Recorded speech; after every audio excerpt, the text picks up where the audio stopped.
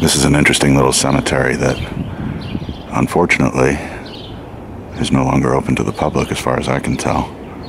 I'm happy to be wrong about that, but there doesn't seem to be any way to get in here without scaling a fence or having a key.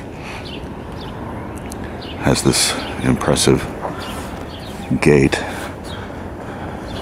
It's connected. This is the St. George Churchyard, I believe is the official name of the cemetery, and that's the St. George Church.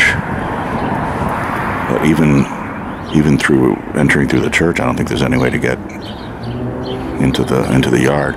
There are a lot of real interesting names from Astoria history buried here. There's some of the Blackwells are here.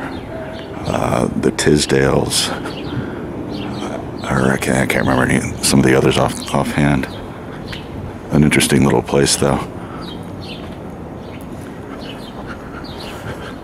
And this one, for some reason, is facing toward the street. I don't remember this. Wish I could get in and show you more.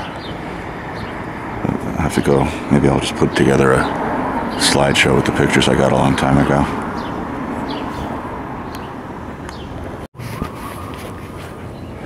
And this is where I used to be able to get in. But as you can see, it's locked.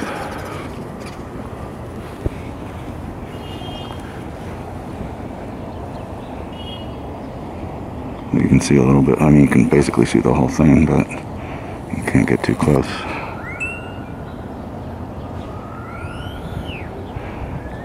My understanding is that this is still an active cemetery. People still have plots waiting for them when they die.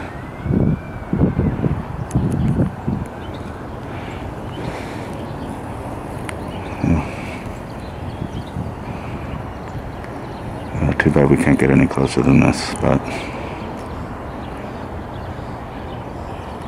things change.